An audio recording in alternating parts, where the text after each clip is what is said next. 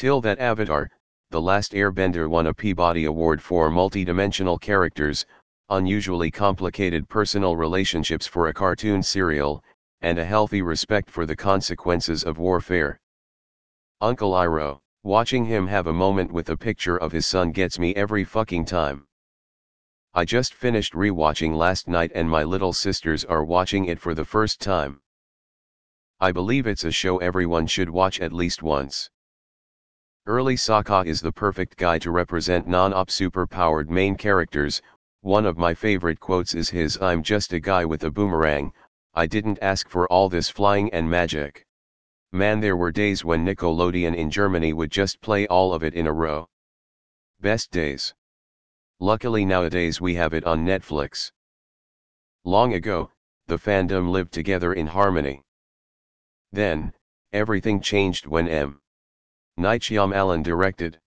Edit, there is no disharmony about this topic.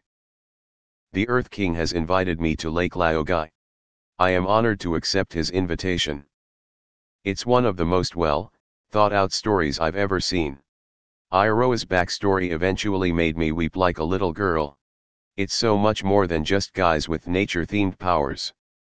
Even beyond Aang's story, I think it was when they got to Ba Sing Se and to see the Earth Kingdom's use of bending in all their tech, versus the way fire worked was very well reasoned. If you had access to an ability like that, you'd use the hell out of it in every aspect of your society that would allow it. Absolutely fantastic show. My then 4-year-old son had a huge crush on Katara. People think I'm crazy when I say it's one of the best shows out there, but it's true. There's some cheesy episodes pandering to a younger audience, but the core plot and story is fantastic. Great writing and development of characters. I got home from the hospital and was told to avoid heavy workouts, so I've been watching a lot of TV. My dad, a 55-year-old man who spends 90% of his day doing yard work for the hell of it, who bow hunts regularly, who has been adamant about his hatred for video games/television for my entire life, who has gotten up at sunrise with no alarm for his whole life, cannot get enough of this show. His favorite part is the combined animals, and the first and only time I've heard him laugh at a TV show was when they were in the Earth Kingdom and it says the king has a bear. What kind of bear is it? Moose bear? Pig bear? Wolf bear? It just says bear. Huh, what a weird place. Edit, I meant 45. To those who haven't seen it, it's on Netflix now. Go check it out. TLA should be also recognized for its gender equality. Female characters are not relegated to the background and have powers exceeding males in many cases. There is also age equality, where intergenerational relationships are crucial to the plot and contextual. In addition to being a ripping yarn full of magic and heart. TIL That Avatar The Last Airbender is the shit ** because it really is. Time for viewing number 18, except for the Kenyan episode. I'm done with that one. Currently rewatching as it was recently added to Netflix. I'm 32, and it sounds like I need to watch this show. Edit, also, I still need to watch the Clone Wars series. For a cartoon, when will people learn that animation is not a genre but a medium? Fun fact: the creator was so in love with the anime Fooly Cooly that he made the entire staff watch it. It's a shame Nick and Cartoon Network have mostly done away with these kind of shows in favor of cheap non-narrative cartoons. This show encapsulates everything I wish humanity could be. I've been watching this for the first time now. It's on Netflix. I'm on season 2. Really enjoying it so far. I'm glad it's back on Netflix. It's such a good show. Netflix rewatching, and I genuinely forgot how dumb Aang, Katara, and Sokka are in season 1, but then you do realize they are just kids and are learning some of the harshest lessons that literally everyone growing up has to learn. It is amazing how well it handles being a kid and growing up, and how goddamn relatable it is even though the characters are going through a 100-year genocide.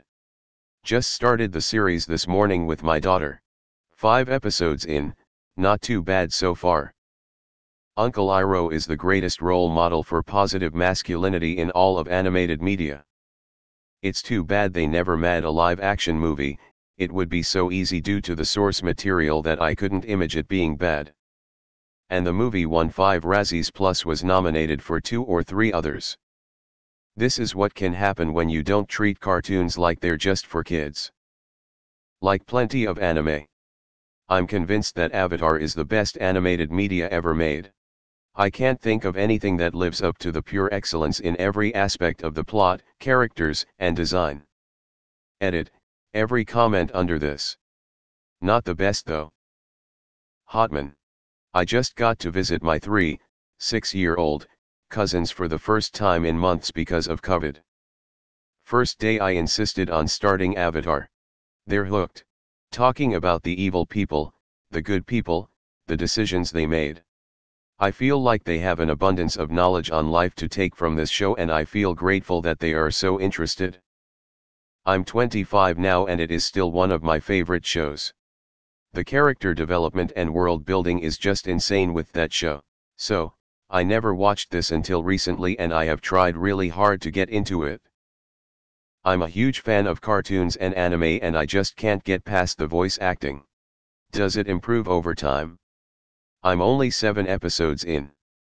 Dave Filoni was a director and writer for this show. He's had recent success with Star Wars, Clone Wars and The Mandalorian.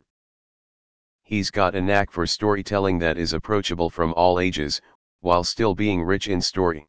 TIL is literally ripping comments from other threads and posting them here as TIL. Low-hanging fruit, my dude.